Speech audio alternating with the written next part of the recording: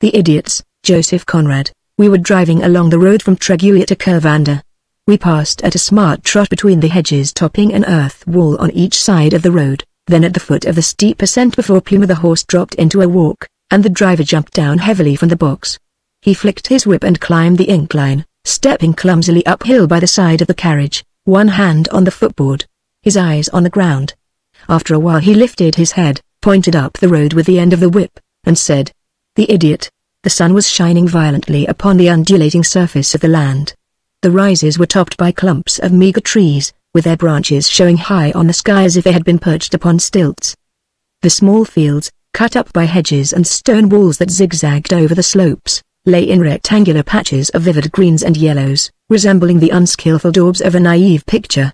And the landscape was divided in two by the white streak of a road stretching in long loops far away, like a river of dust crawling out of the hills on its way to the sea. "Here he is," said the driver, again. In the long grass bordering the road a face glided past the carriage at the level of the wheels as we drove slowly by.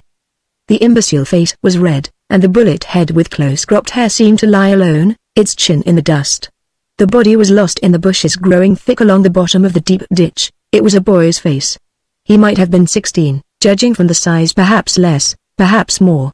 Such creatures are forgotten by time, and live untouched by years till death gathers them up into its compassionate bosom, the faithful death that never forgets in the press of work the most insignificant of its children. "Ah, there's another," said the man, with a certain satisfaction in his tone, as if he had caught sight of something expected. There was another.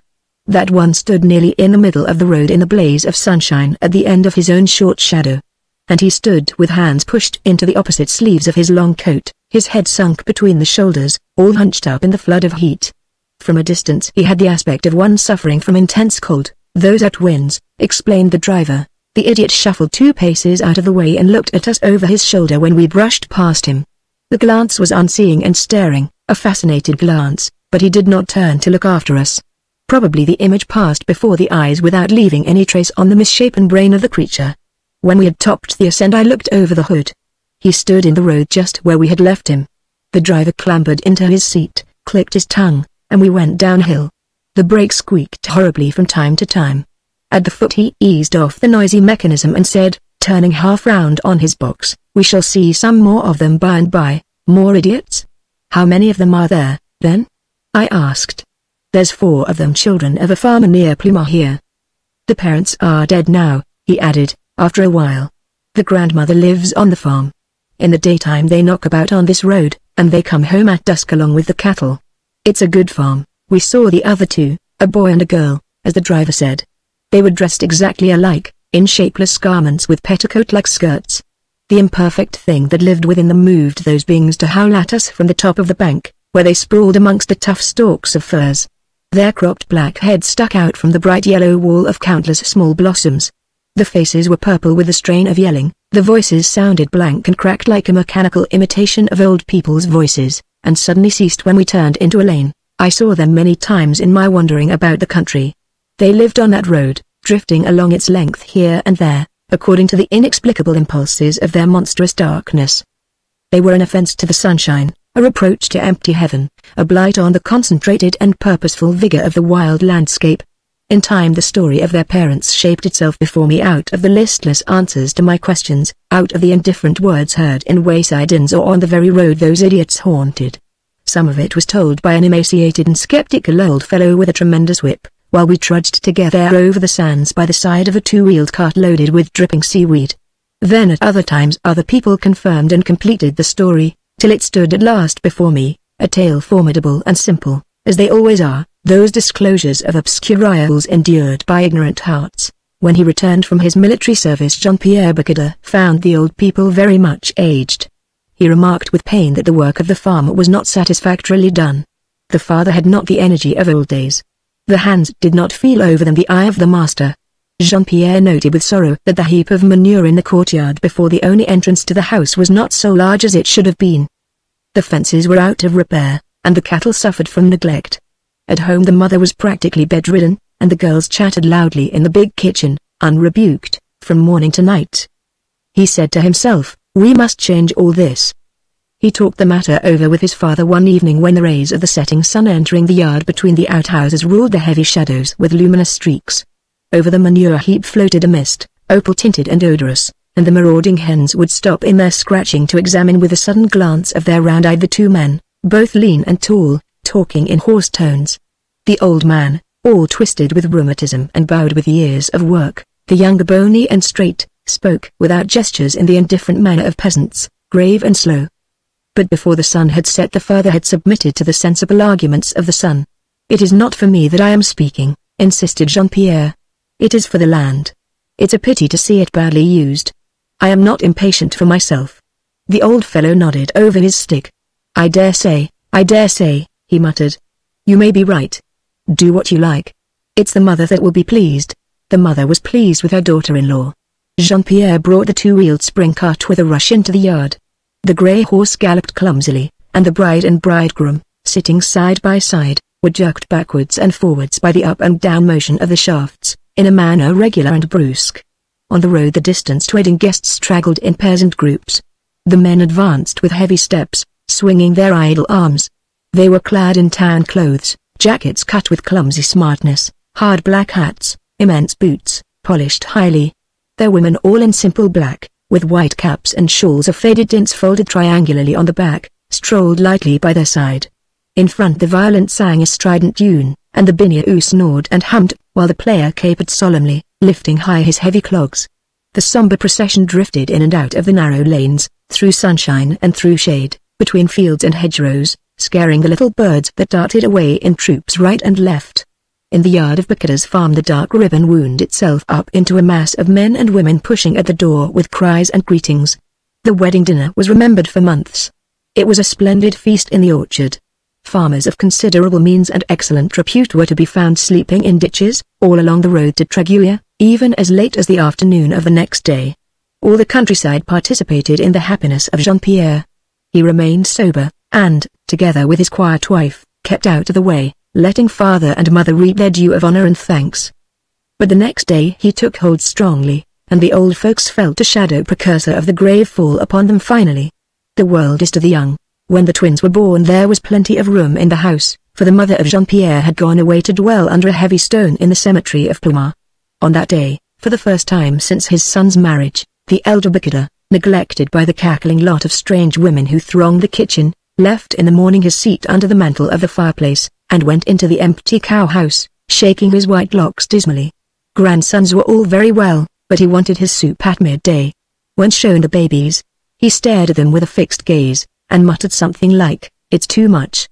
Whether he meant too much happiness, or simply commented upon the number of his descendants, it is impossible to say. He looked offended as far as his old wooden face could express anything, and for days afterwards could be seen, almost any time of the day, sitting at the gate, with his nose over his knees, a pipe between his gums, and gathered up into a kind of raging concentrated sulkiness. Once he spoke to his son, alluding to the newcomers with a groan, "They will quarrel over the land." "Don't bother about that, father," answered Jean-Pierre, stolidly, and passed, bent double, towing a recalcitrant cow over his shoulder. He was happy, and so was Susan, his wife. It was not an ethereal joy welcoming new souls to struggle, perchance to victory. In 14 years both boys would be a help, and, later on, Jean-Pierre pictured two big sons striding over the land from patch to patch, wringing tribute from the earth beloved and fruitful. Susan was happy too, for she did not want to be spoken of as the unfortunate woman, and now she had children no one could call her that. Both herself and her husband had seen something of the larger world during the time of his service, while she had spent a year or so in Paris with a Breton family, but had been too homesick to remain longer away from the hilly and green country, set in a barren circle of rocks and sands, where she had been born. She thought that one of the boys ought perhaps to be a priest, but said nothing to her husband, who was a Republican, and hated the crows, as he called the ministers of religion. The christening was a splendid affair. All the commune came to it, for the Bacadas were rich and influential, and, now and then, did not mind the expense. The grandfather had a new coat. Some months afterwards, one evening when the kitchen had been swept, and the door locked, Jean-Pierre, looking at the cot, asked his wife, "What's the matter with those children?" And, as if these words, spoken calmly, had been the portent of misfortune, she answered with a loud wail that must have been heard across the yard in the pigsty, For the pigs, the Bacadus had the finest pigs in the country, stirred and grunted complainingly in the night. The husband went on grinding his bread and butter slowly, gazing at the wall, the soup plate smoking under his chin. He had returned late from the market, where he had overheard, not for the first time, whispers behind his back. He revolved the words in his mind as he drove back. Simple. Both of them. Never any use. Well. Maybe. One must see. Would ask his wife. This was her answer. He felt like a blow on his chest, but said only, "Go, draw me some cider. I'm thirsty." She went out moaning, an empty jug in her hand. Then he arose, took up the light, and moved slowly towards the cradle. They slept. He looked at them sideways, finished his mouthful there, went back heavily, and sat down before his plate.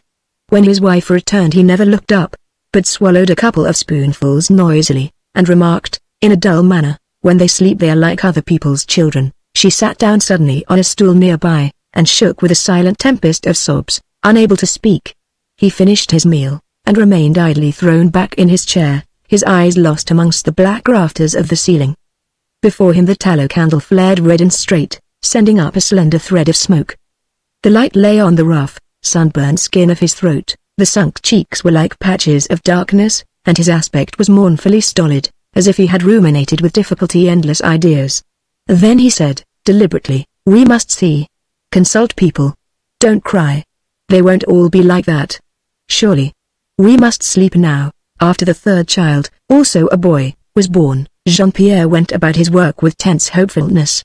His lips seemed more narrow, more tightly compressed than before, as if for fear of letting the earth hear the voice of hope that murmured within his breast. He watched the child, stepping up to the cot with a heavy clang of sabots on the stone floor, and glanced in, along his shoulder, with that indifference which is like a deformity of peasant humanity. Like the earth they master and serve, those men, slow of eye and speech, do not show the inner fire, so that, at last, it becomes a question with them as with the earth, what there is in the core, heat, violence, a force mysterious and terrible, or nothing but a clod, a mass fertile and inert, cold and unfeeling, ready to bear a crop of plants that sustain life or give death. The mother watched with other eyes, listened with otherwise expectant ears. Under the high-hanging shelves supporting great sides of bacon overhead, her body was busy by the great fireplace, attentive to the pot swinging on iron gallows, scrubbing the long table where the field hands would sit down directly to their evening meal. Her mind remained by the cradle, night and day on the watch, to hope and suffer. That child, like the other two, never smiled, never stretched its hands to her, never spoke, never had a glance of recognition for her in its big black eyes, which could only stare fixedly at any glitter, but failed hopelessly to follow the brilliance of a sun ray slipping slowly along the floor. When the men were at work she spent long days between her 3 idiot children and the childish grandfather, who sat grim, angular, and immovable, with his feet near the warm ashes of the fire. The feeble old fellow seemed to suspect that there was something wrong with his grandsons. Only once, moved either by affection or by the sense of proprieties, he attempted to nurse the youngest. He took the boy up from the floor, clicked his tongue at him, and essayed a shaky gallop of his bony knees. Then he looked closely with his misty eyes at the child's face and deposited him down gently on the floor again. And he sat, his lean shanks crossed, nodding at the steam escaping from the cooking pot with a gaze senile and worried. Then mute affliction dwelt in Bacada's farmhouse, sharing the breath and the bread of its inhabitants, and the priest of the Pluma parish had great cause for congratulation. He called upon the rich landowner, the Marquis de Chavans, on purpose to deliver himself with joyful unction of solemn platitudes about the inscrutable ways of Providence. In the vast dimness of the curtained drawing-room, the little man, resembling a black bolster, leaned towards a couch, his hat on his knees, and gesticulated with a fat hand at the elongated, gracefully flowing lines of the clear Parisian toilette from which the half-amused, half-bored Marquis listened with gracious languor. He was exulting and humble, proud and awed. The impossible had come to pass. Jean-Pierre Bacada, the enraged Republican farmer, had been to Mass last Sunday, had proposed to entertain the visiting priests at the next festival of Pluma. It was a triumph for the church and for the good cause. I thought I would come at once to tell Monsieur le Marquis. I know how anxious he is for the welfare of our country, declared the priest, wiping his face. He was asked to stay to dinner, the Chavans returning that evening, after seeing their guest to the main gate of the park, discussed the matter while they strolled in the moonlight, trailing their long shadows up the straight avenue of chestnuts. The Marquis, a royalist of course, had been mayor of the commune, which includes Pluma, the scattered hamlets of the coast, and the stony islands that fringe the yellow flatness of the sands. He had felt his position insecure, for there was a strong Republican element in that part of the country, but now the conversion of Jean-Pierre made him safe. He was very pleased. "You have no idea how influential those people are," he explained to his wife. "Now, I am sure, the next communal election will go all right. I shall be re-elected." "Your ambition is perfectly insatiable, Charles," exclaimed the Marquis gaily. "But, March Raimy," argued the husband, seriously, "it's most important that the right man should be mayor this year, because of the elections to the chamber. If you think it amuses me." Jean-Pierre had surrendered to his wife's mother. Madame Lavale was a woman of business, known and respected within a radius of at least 15 miles. Thick-set and stout, she was seen about the country, on foot or in an acquaintance's cart, perpetually moving, in spite of her 58 years, in steady pursuit of business. She had houses in all the hamlets, she worked quarries of granite, she freighted coasters with stone, even traded with the Channel Islands. She was broad-cheeked, wide-eyed, persuasive in speech, carrying her point with the placid and invincible obstinacy of an old woman who knows her own mind. She very seldom slept for 2 nights together in the same house, and the wayside inns were the best places to inquire in as to her whereabouts. She had either passed, or was expected to pass there at 6, or somebody, coming in, had seen her in the morning, or expected to meet her that evening. After the inns that command the roads, the churches were the buildings she frequented most. Men of liberal opinions would induce small children to run into sacred edifices to see whether Madame Lavale was there, and to tell her that so-and-so was in the road waiting to speak to her about potatoes, or flour, or stones, or houses, and she would curtail her devotions, come out blinking and crossing herself into the sunshine, ready to discuss business matters in a calm, sensible way across the table in the kitchen of the inn opposite. Latterly she had stayed for a few days several times with her son-in-law, arguing against sorrow and misfortune with composed face and gentle tones. Jean-Pierre felt the convictions imbibed in the regiment torn out of his breast not by arguments but by facts. Striding over his fields he thought it over. There were 3 of them.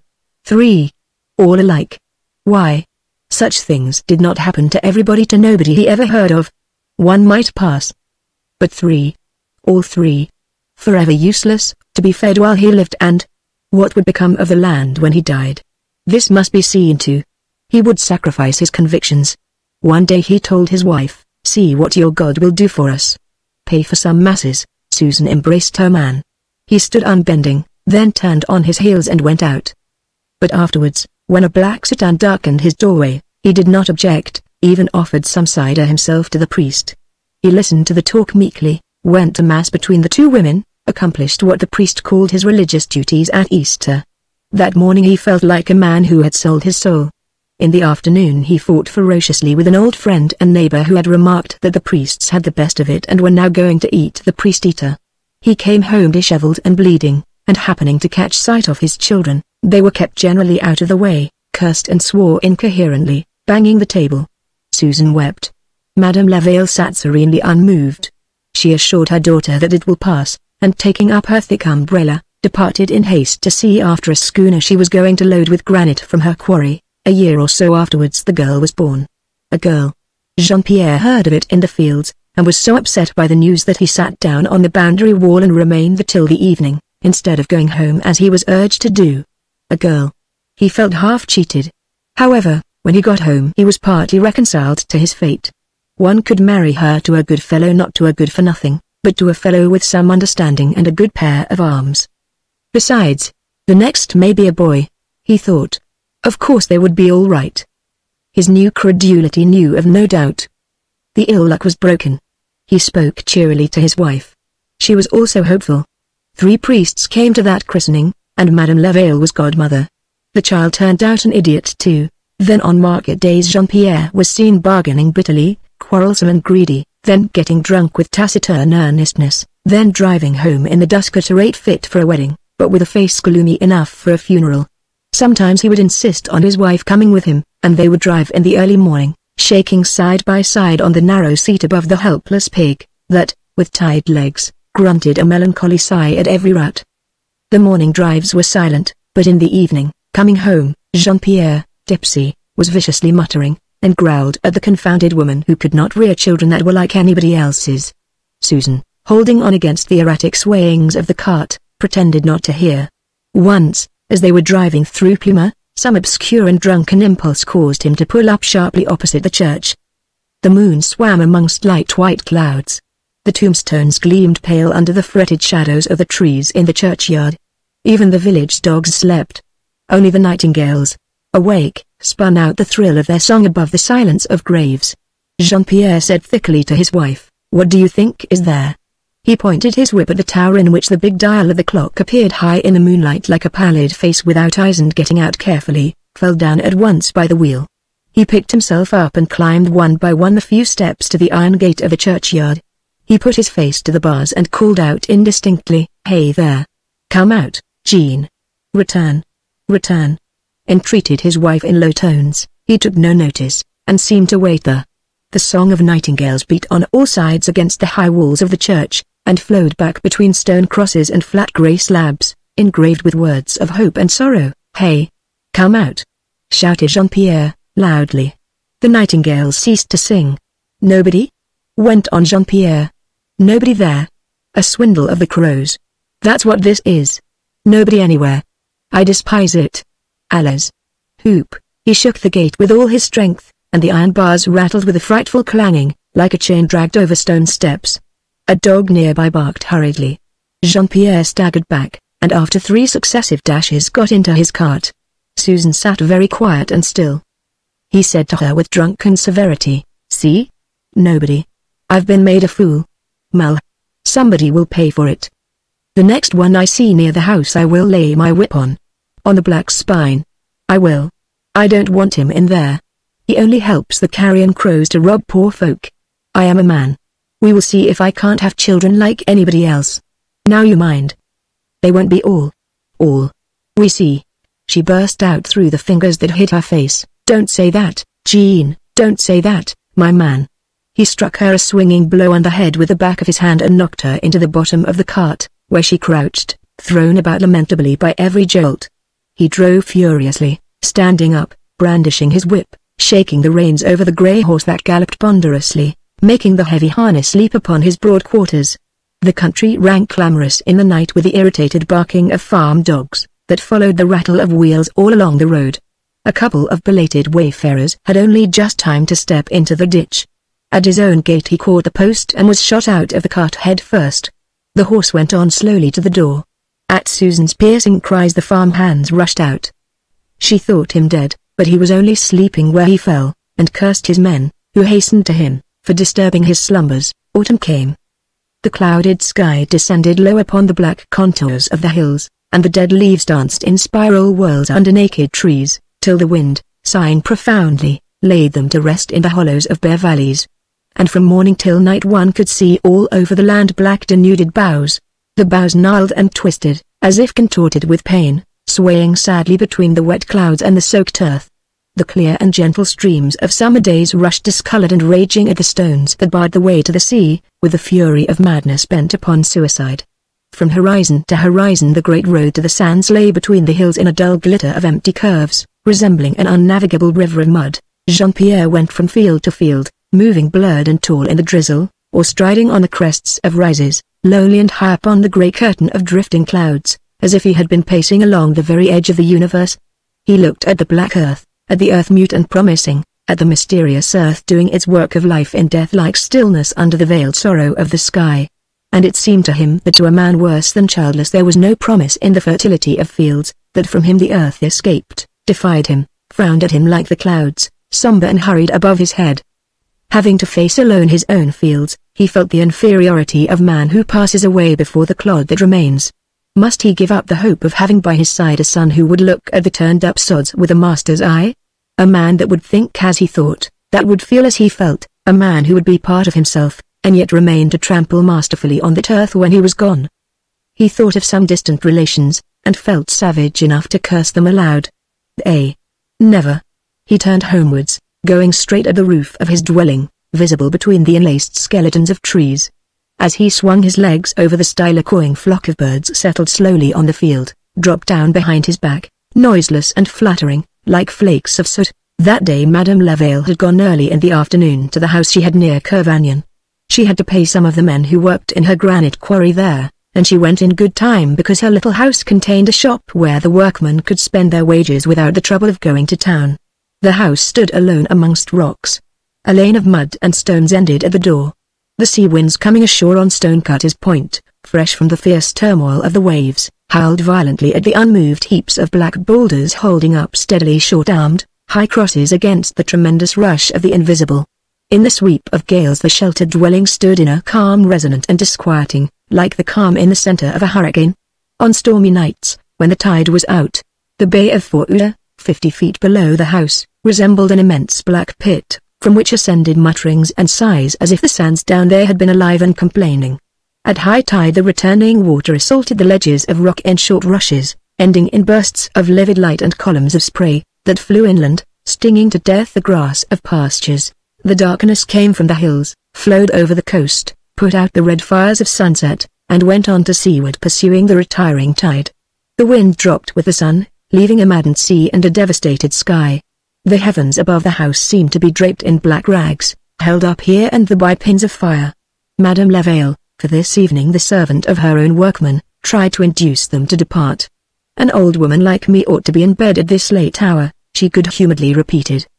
The quarrymen drank, asked for more. They shouted over the table as if they had been talking across a field.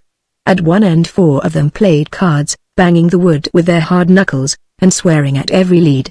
One sat with a lost gaze, humming a bar of some song, which he repeated endlessly.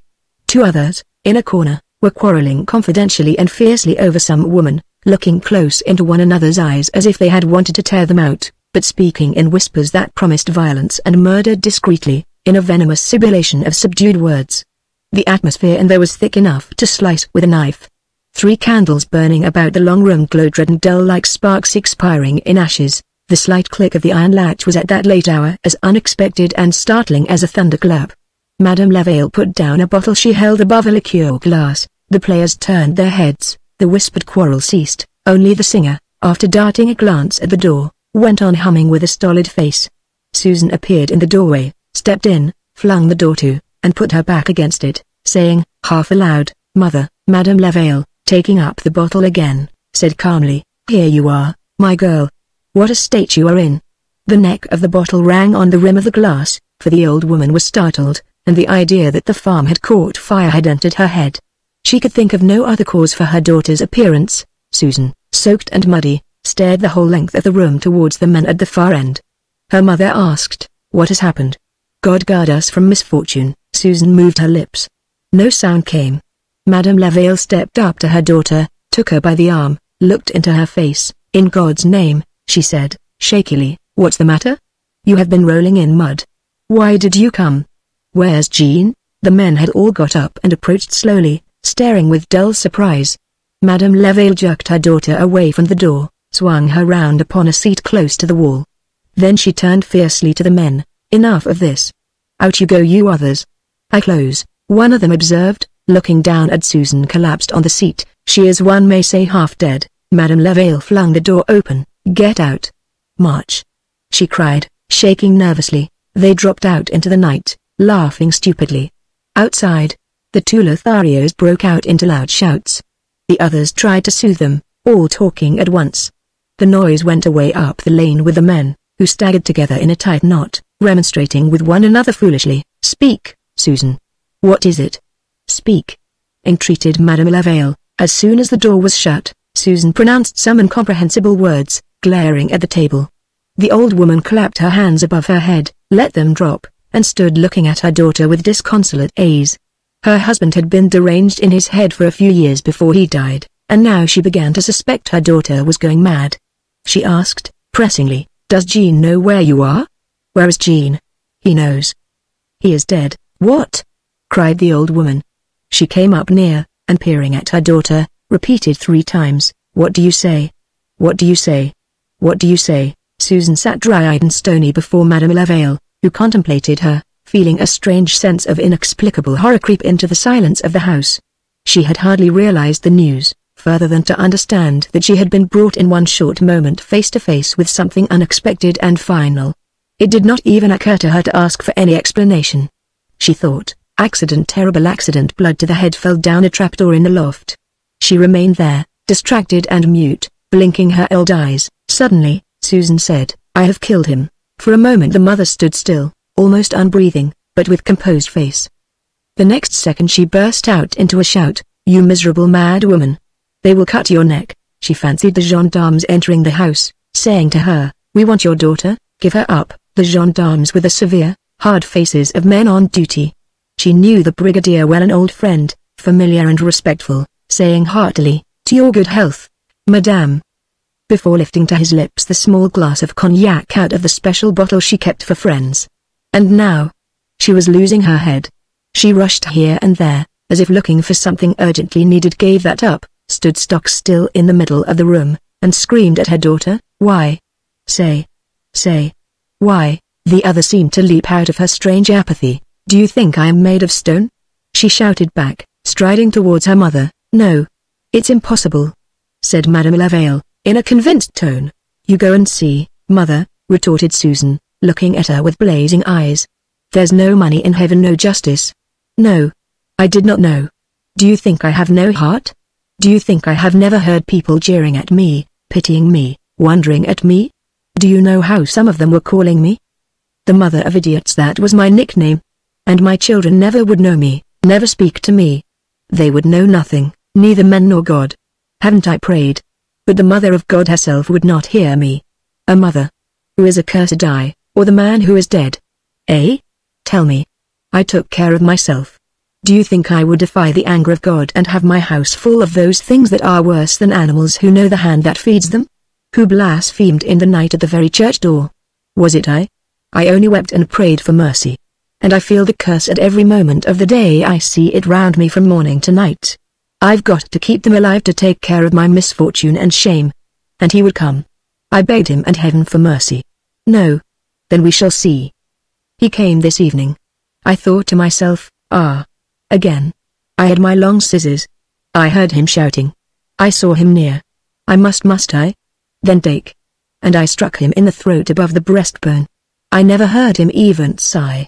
I left him standing. It was a minute ago. How did I come here? Madame Lavale shivered. A wave of cold ran down her back, down her fat arms under her tight sleeves, made her stamp gently where she stood. Quivers ran over the broad cheeks, across the thin lips, ran amongst the wrinkles at the corners of her steady old eyes. She stammered, "You wicked woman, you disgrace me. But there. You always resembled your father. What do you think will become of you? In the other world? In this? Oh misery!" She was very hot now. She felt burning inside. She wrung her perspiring hands and suddenly, starting in great haste, began to look for her big shawl and umbrella, feverishly, never once glancing at her daughter, who stood in the middle of the room following her with a gaze distracted and cold. "Nothing worse than in this," said Susan. Her mother, umbrella in hand and trailing the shawl over the floor, groaned profoundly. "I must go to the priest," she burst out passionately. "I do not know whether you even speak the truth. You are a horrible woman. They will find you anywhere. You may stay here or go.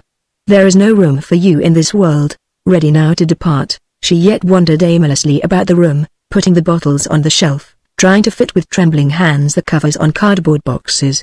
Whenever the real sense of what she had heard emerged for a second from the haze of her thoughts, she would fancy that something had exploded in her brain without, unfortunately, bursting her head to pieces, which would have been a relief. She blew the candles out one by one without knowing it, and was horribly startled by the darkness. She fell on a bench and began to whimper. After a while she ceased, and sat listening to the breathing of her daughter, whom she could hardly see, still and upright, giving no other sign of life. She was becoming old rapidly at last, during those minutes. She spoke in tones unsteady, cut about by the rattle of teeth, like one shaken by a deadly cold fit of ague. "I wish you had died little. I will never dare to show my old head in the sunshine again. There are worse misfortunes than idiot children. I wish you had been born to me simple like your own." She saw the figure of her daughter pass before the faint and livid clearness of a window. Then it appeared in the doorway for a second, and the door swung to with a clang. Madame Lavale, as if awakened by the noise from a long nightmare, rushed out. "Susan!" she shouted from the doorstep. She heard a stone roll a long time down the declivity of the rocky beach above the sands. She stepped forward cautiously, one hand on the wall of the house, and peered down into the smooth darkness of the empty bay. Once again she cried, "Susan! You will kill yourself there." The stone had taken its last leap in the dark, and she heard nothing now. A sudden thought seemed to strangle her, and she called no more. She turned her back upon the black silence of the pit and went up the lane towards Pluma, stumbling along with somber determination, as if she had started on a desperate journey that would last, perhaps, to the end of her life. A sullen and periodic clamor of waves rolling over reefs followed her far inland between the high hedges sheltering the gloomy solitude of the fields. Susan had run out, swerving sharp to the left at the door, and on the edge of the slope crouched down behind a boulder.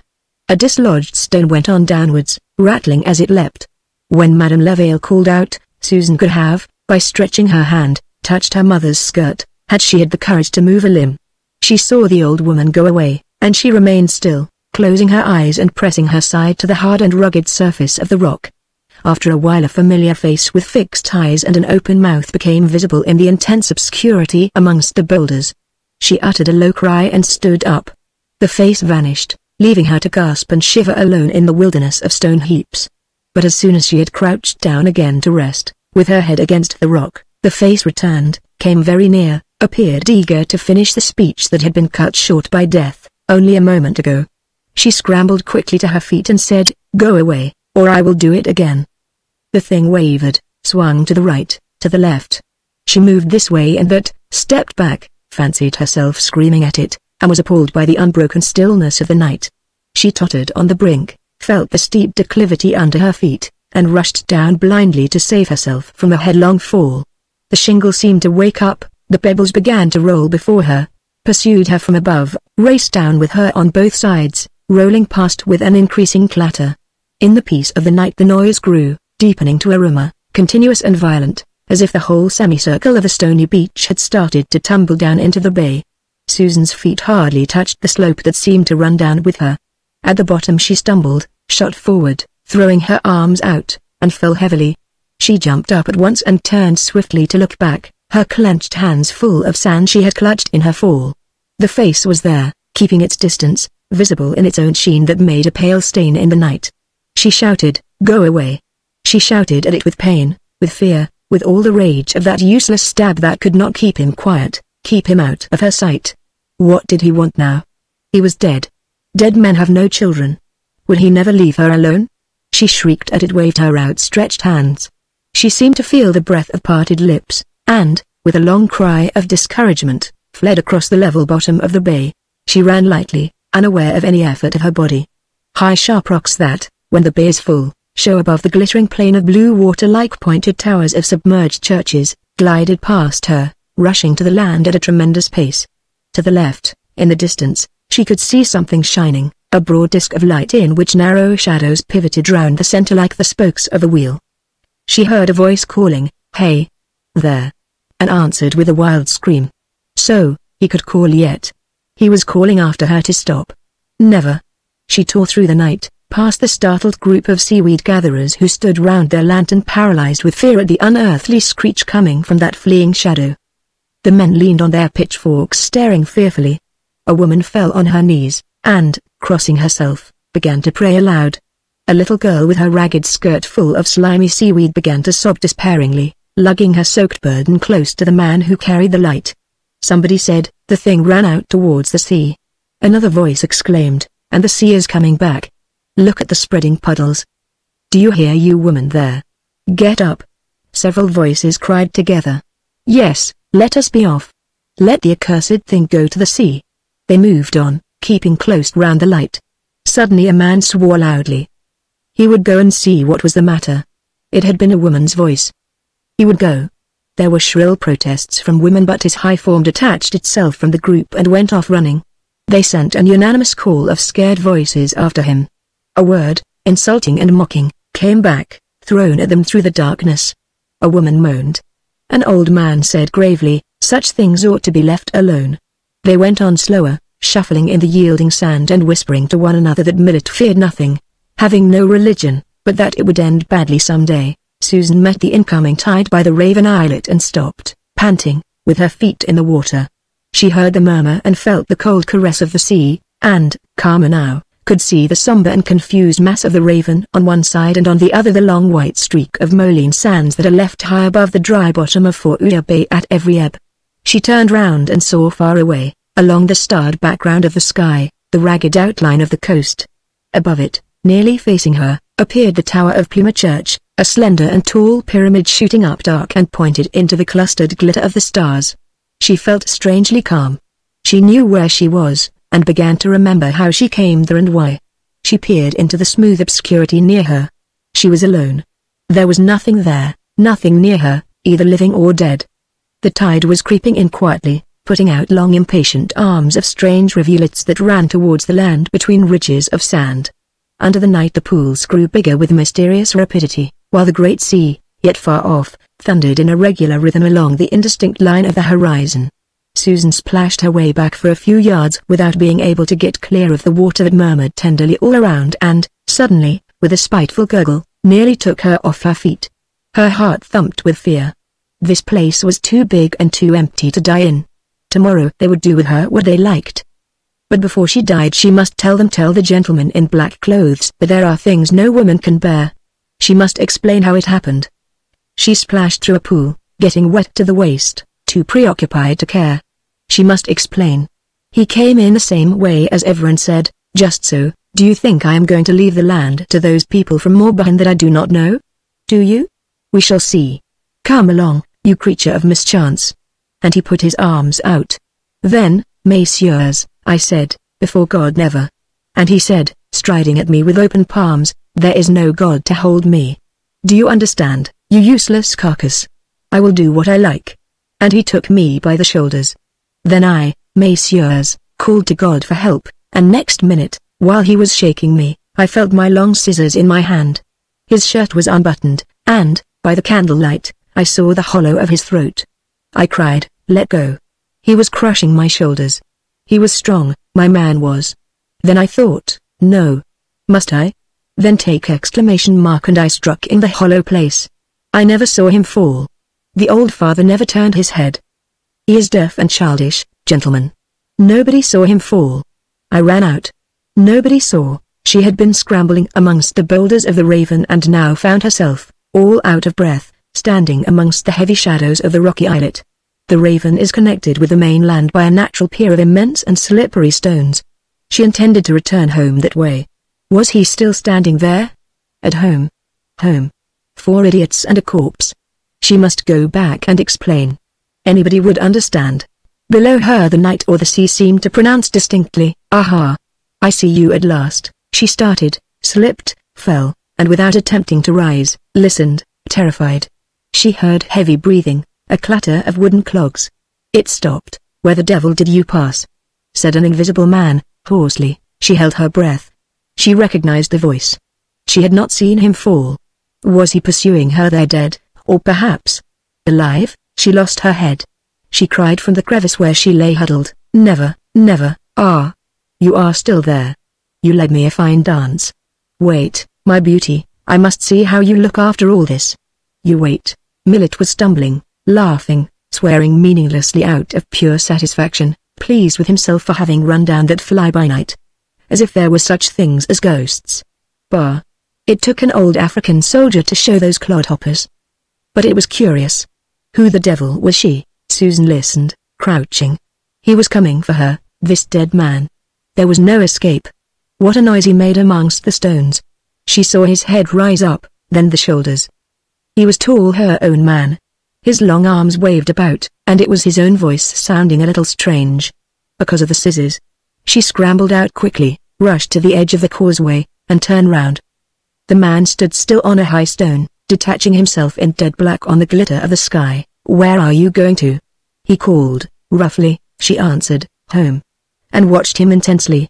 He made a striding, clumsy leap onto another boulder, and stopped again, balancing himself, then said, "Ha! Ha! Well, I am going with you. It's the least I can do. Ha! Ha! Ha!" She stared at him till her eyes seemed to become glowing coals that burned deep into her brain, and yet she was in mortal fear of making out the well-known features. Below her the sea lapped softly against the rock with a splash continuous and gentle. The man said, advancing another step, "I am coming for you. What do you think?" She trembled. Coming for her. There was no escape, no peace, no hope. She looked round despairingly. Suddenly the whole shadowy coast, the blurred islets, the heaven itself, swayed about twice, then came to a rest. She closed her eyes and shouted, "Can't you wait till I am dead?" She was shaken by a furious hate for that shade that pursued her in this world, unappeased even by death in its longing for an heir that would be like other people's children. "Hey!" "What?" said Millet, keeping his distance prudently. He was saying to himself, "Look out. Some lunatic. An accident happens soon," she went on, wildly. "I want to live. To live alone for a week, for a day. I must explain to them. I would tear you to pieces, I would kill you 20 times over rather than let you touch me while I live. How many times must I kill you, you blasphemer? Satan sends you here. I am damned too." "Come," said Millet, alarmed and conciliating. "I'm perfectly alive." "Oh, my God," she had screamed, "alive!" and at once vanished before his eyes, as if the islet itself had swerved aside from under her feet. Millet rushed forward, and fell flat with his chin over the edge. Far below he saw the water whitened by her struggles, and heard one shrill cry for help that seemed to dart upwards along the perpendicular face of the rock, and saw past, straight into the high and impassive heaven, Madame Lavale sat, dry-eyed, on the short grass of the hillside, with her thick legs stretched out, and her old feet turned up in their black cloth shoes. Her clogs stood nearby, and further off the umbrella lay on the withered sward like a weapon dropped from the grasp of a vanquished warrior. The Marquis of Chovens, on horseback, one gloved hand on thigh, looked down at her as she got up laboriously, with groans. On the narrow track of the seaweed carts 4 men were carrying inland Susan's body on a hand-barrow, while several others straggled listlessly behind. Madame Lavale looked after the procession. "Yes, Monsieur le Marquis," she said dispassionately, in her usual calm tone of a reasonable old woman. "There are unfortunate people on this earth. I had only one child. Only one. And they won't bury her in consecrated ground." Her eyes filled suddenly, and a short shower of tears rolled down the broad cheeks. She pulled the shawl close about her. The Marquis leaned slightly over in his saddle, and said, "It is very sad. You have all my sympathy. I shall speak to the cure. She was unquestionably insane, and the fall was accidental. Millet says so distinctly. Good day, madame." And he trotted off, thinking to himself, "I must get this old woman appointed guardian of those idiots, and administrator of the farm.